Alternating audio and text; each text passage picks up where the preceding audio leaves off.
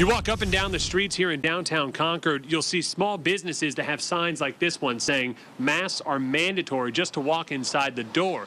But a Harvard research group says these kinds of protections simply aren't enough. They argue lockdowns have to happen immediately. For small business owners like the Bost family, owners of Cabo Winery, they find themselves between a rock and a hard place. They want to protect public health, but they're also concerned about their future. I think to an extent, yes, we need to lock back down, but not to the extent we did the first time. While there are no plans for stay-at-home orders in our area right now, one research group says that should change. Researchers with Harvard University say more than 2/3 of the counties in the greater Charlotte area are in the danger zone. Those are the ones that are shaded in red, with high counts of COVID per population.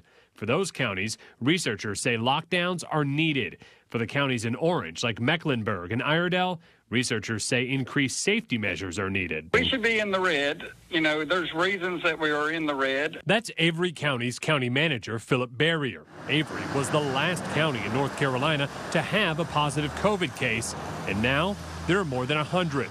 Barrier says the school district will also be going back to virtual learning until after Thanksgiving, but no lockdowns are in the foreseeable future. We've challenged everyone, to get back, to cut back on your social circle, do more takeout, less time in the grocery store, go to work, go to school, go home. I checked with counties all throughout the area. Some of them are increasing safety measures, like Chesterfield County, South Carolina, which implemented a mask mandate this week, while others, like Gaston County, have no new measures on the table, but are hoping increased education will help slow the spread.